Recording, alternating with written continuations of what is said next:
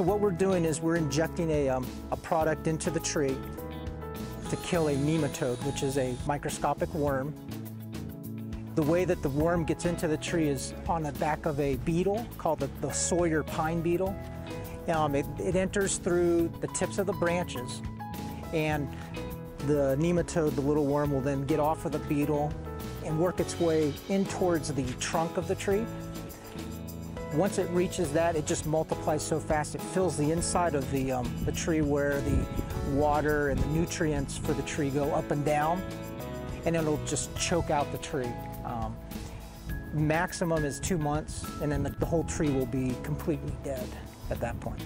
If you have any concerns about your tree, or if you would like to have any questions answered, you can always reach us at 1-888-SWINGLE, or reach us on the web at myswingle.com.